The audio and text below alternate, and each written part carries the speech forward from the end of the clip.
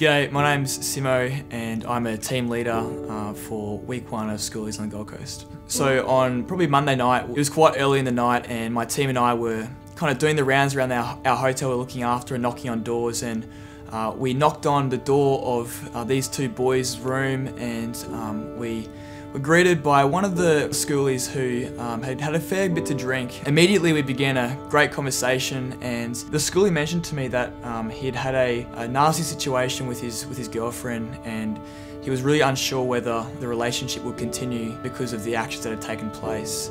And he was really concerned and became quite emotional with my team. We'd been in the room for probably about 15 to 20 minutes, and my team and I were probably about to head out. And as I was leaving, I said goodbye to this one particular schoolie, and he looked at me and he said, "Simo, thanks so much for coming tonight. I really think you've saved my life." And I asked him, because I was concerned, I said, "What do you mean by that?"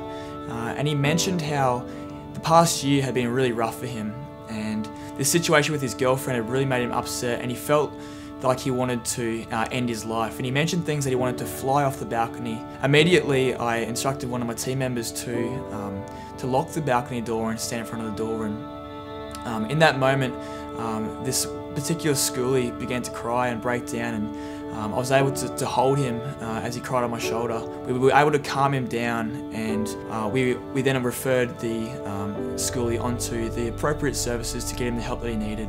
And we were able to also calm the friends and settle the room and make a really calming environment and provide a bit of comfort for them in the middle of a really traumatic situation.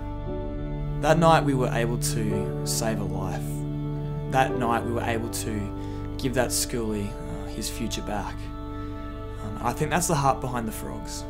The heart is to see this young, amazing generation live to their fullness and experience all that life is, and do it in a safe and responsible way.